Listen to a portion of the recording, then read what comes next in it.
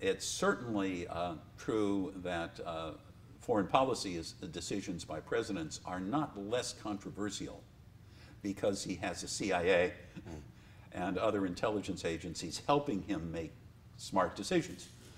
So do we say intelligence fails because presidents don't make good foreign policy, in your opinion?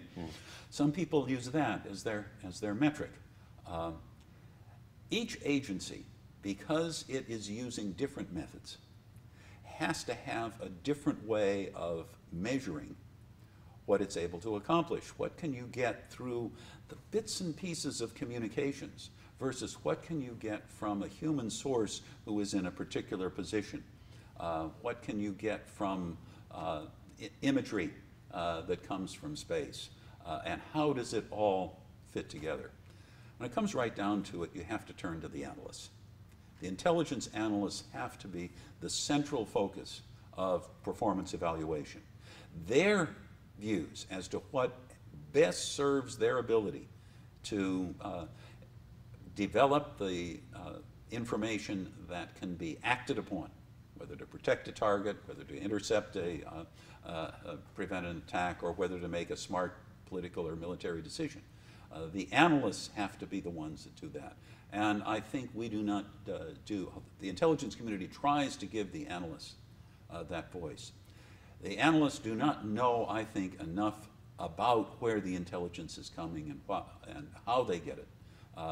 And that would be one way of improving. But it's an extraordinary challenge we put on the intelligence analysts. And they are too often forgotten in the whole, unless they are accused of screwing up, as occurred after the Iraq War and the whole question of WMD and that Saddam had. Right. Yeah.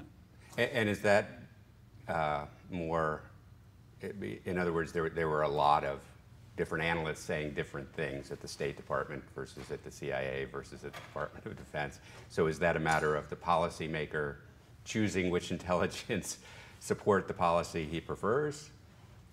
That's always going to be one of the challenges the intelligence community faces. That when there are extremely intense policy views held at the leadership levels of the government, how do you avoid having that influence the intelligence that you provide?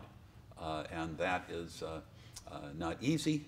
I have to say that sometimes intelligence analysts are also frustrated when the leadership levels of the government don't pay any attention to the intelligence that these billions of dollars and these brilliant minds have produced.